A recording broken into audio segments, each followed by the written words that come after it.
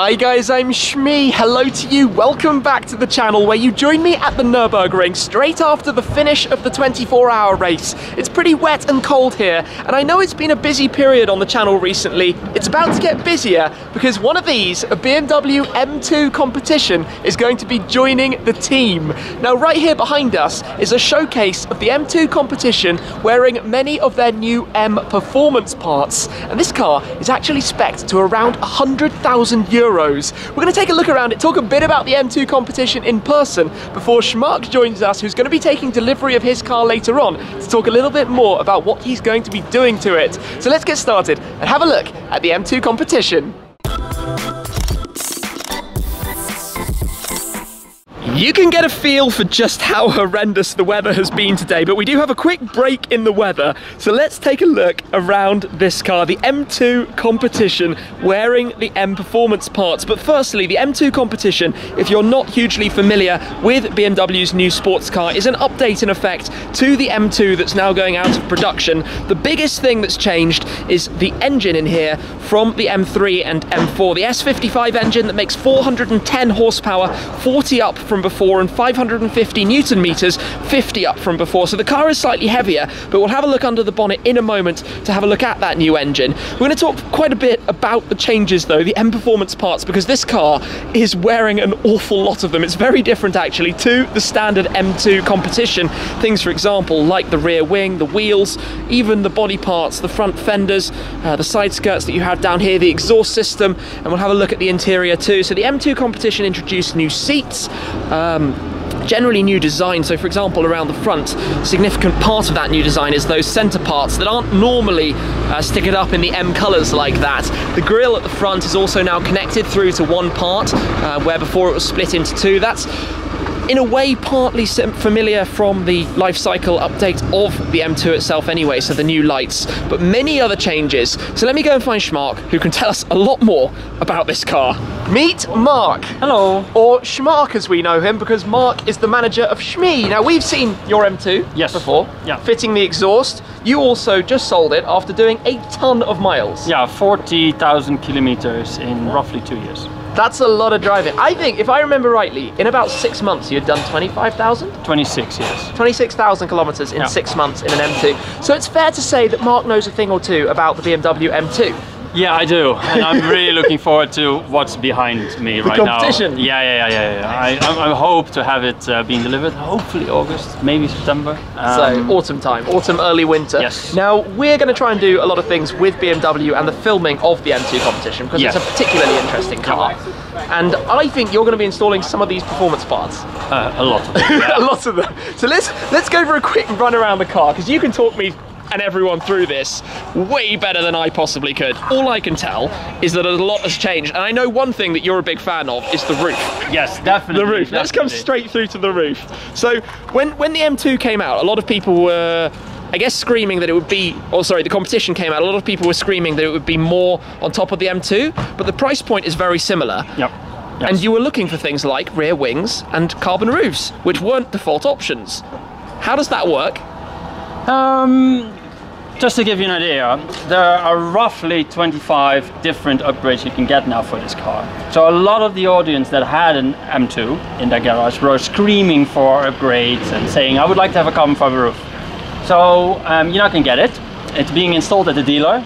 So you'll get your full car from the factory at the dealer. And in the US, you'll get it then to the port. And then they will rip out the old roof.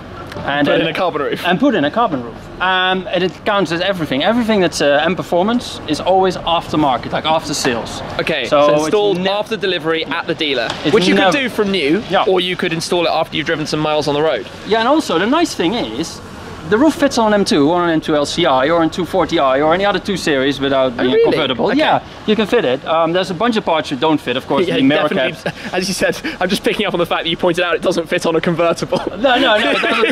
And it also, you know, no mirror caps, the splits. The new mirrors. I didn't actually mention that. Obviously, the M2 Competition introduced the more traditional style M mirrors with the performance parts, carbon fiber. Yeah, these are from the M3 and the M4, so they're the exact same ones. Okay.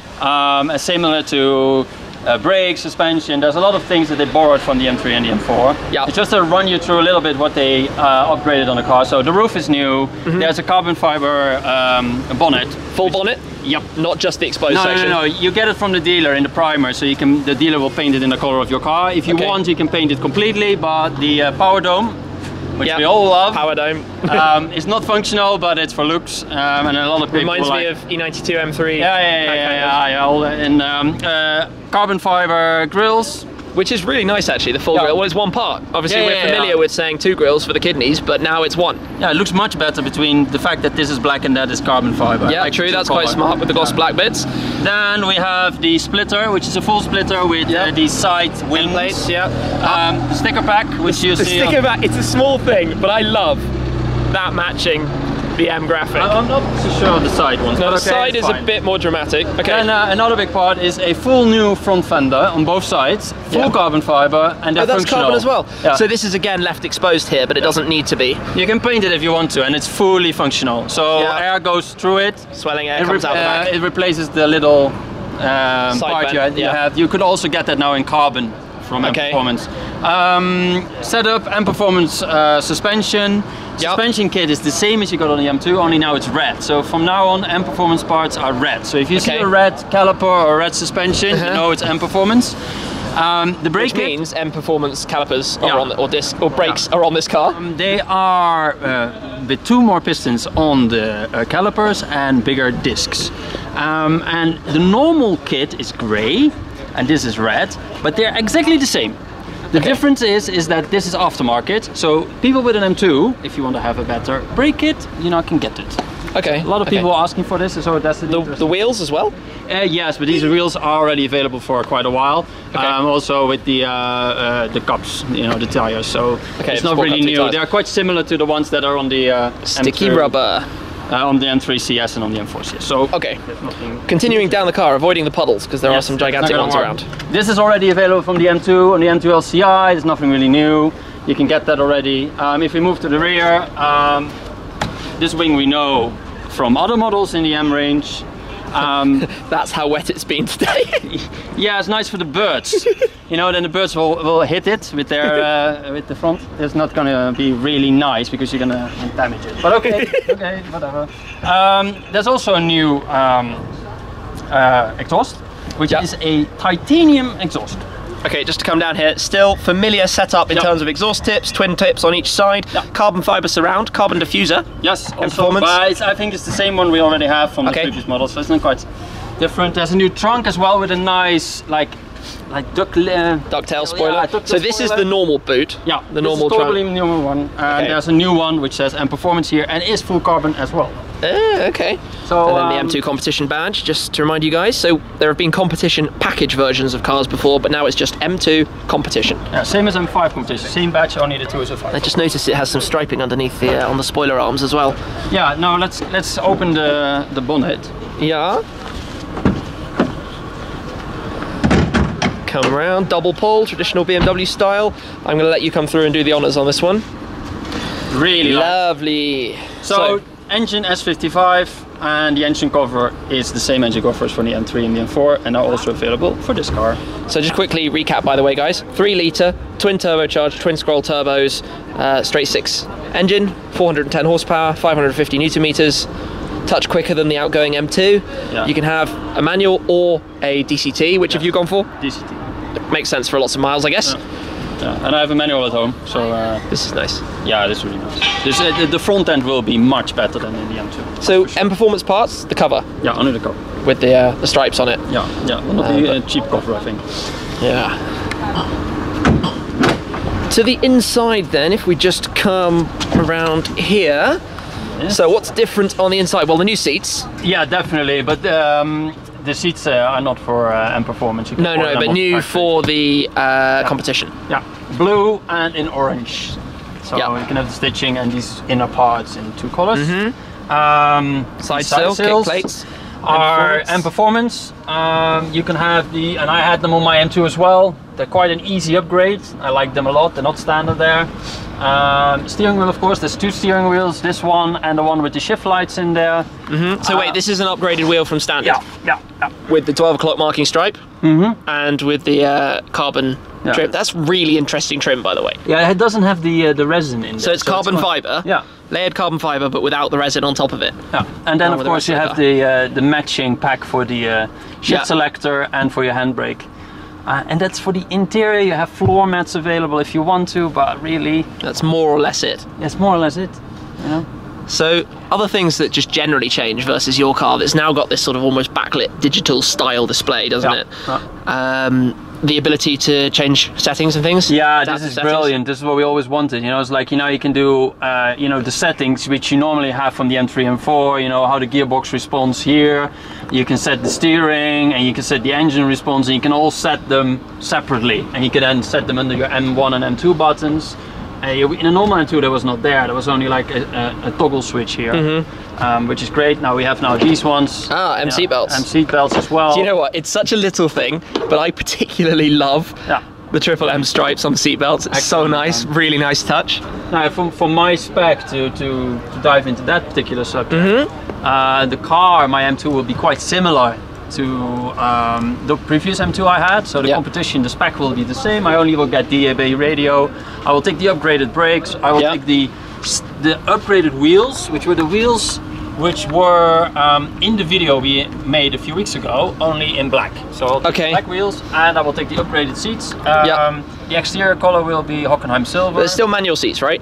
Yeah, I'm not going to do it, because the thing is, and that's a bit of I think we have never tested it, but we feel that if you take the automatic seat, you sit higher. Okay. It's I don't know, it's a feeling. Maybe a subconscious feeling. Yeah, it's a thing. So I will take these seats. Interior stitching is orange. Yeah. And that's the spec. And I hope that when I'm being one of the first, it comes in August, September. We will go, hopefully make some videos picking it up and featuring it fairly heavily on the channel, because, well, in the past, the previous M2 appeared in various bits of content. Yes. It came on the Fuel Faction trip, Fuel Faction Aina, the first one, along with my 3 of mine, and then fitting the exhaust, and it's been around. Yeah, definitely. And hopefully we're going to visit the factory. I'm going to show you how you're going to fit the roof, which is an interesting thing, because a lot of people are discussing the roof right now, because it's quite an impactful thing to start cutting in a roof. Bizarre to me, to the idea of let's take a car and let's change the roof on it afterwards. Yeah. And of course I hope I can fit some other parts, because I would love to have the bonnet, the trunk, maybe the wing, splitter definitely. So this will be really expensive. But, if you didn't know, by the way, we've also had a look at Mark's Mini on the channel, his Mini GP2, which you've gone completely over the top with. Yeah, it's quite different after the last time you saw it. It's now almost Nurburgring ready. So we did seats, were cage, belt, engine rebuild, wheels, whatever. So now it's really like track spec for the ring. Which is also partly the inspiration for one of my latest cars that is going to become very much a project car. That has been inspired by Mark. So I'm excited, hope you guys are too. Looking forward to sharing what this car is going to be like when we drive it. No doubt we'll head over together to pick it up, or whatever happens when the time comes. We'll see what happens, and if you have any questions with regards to the car, feel free to drop them on my Instagram or anywhere else. On Shmarc's Instagram, or in the comments down below, and he'll be very happy to answer every single one. Yeah, no worries. You know, I'm happy to help you. Please don't ask any question about the collar, because I don't know. The collar is fully personal, but any other questions, feel free to ask. Brilliant. Well, thank you very much for showing us around. No worries. And exciting times ahead as the team selection of cars grows. Yeah. It's like, it's great. More BMWs in the team is good. Mark's off to drive the M5 for a bit coming up as well, while I'm away doing other things. But it's been a fun time here, even if today's weather hasn't been great. So I hope you guys have enjoyed the videos we've been shooting. We will wrap it up there though. Thank you very much as always. Catch up with you again very soon. Cheers.